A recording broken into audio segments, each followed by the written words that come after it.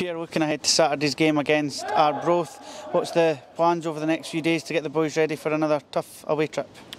Well, as you know, all the games, Jordan, are tough in this league, and going to Arbroath, you know, everything the team are playing against, who obviously have done very well, exceptional this season. So, you know what they give every single match they play, they fight, they're determined, they've got quality, I think, as well, that people tend to forget at times. So we know it's a very, very tough game, but I keep saying it, I know I've got players that can win matches in the respect of with their talent, you know, but you've got to match all the other things that go with that. How much do you hurt not to concede and move up that pitch at important times? We spoke about the game the other evening there.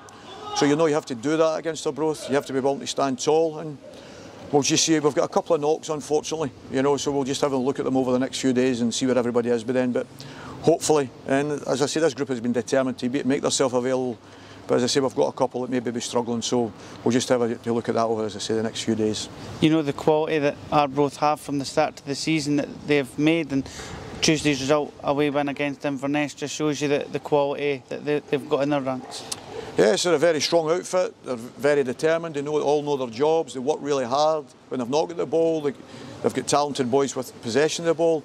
And I think people don't realise that, you know, they think Arbroath, and oh, how they get doing so well. I think people don't obviously watch them playing, and they've been a strong outfit for a few years now. So we know how tough it's going to be, we know how tough it was here. We had chances here, obviously we didn't start the game particularly well.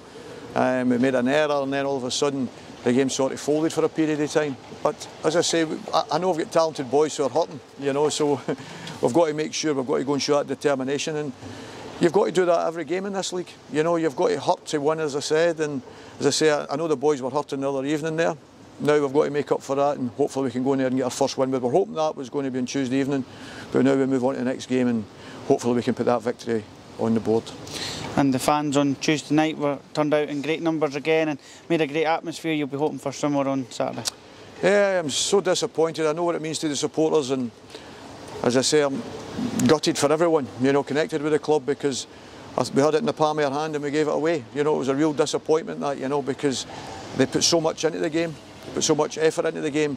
It was just that final moments we didn't do that, show that aggressiveness to make sure it stayed 3 points. So that was a disappointment, but the supporters were excellent, and I know how much the boys appreciate that. And as I say, I know what they're desperate for. I know they're desperate to win games of football, and we're desperate to do that for them.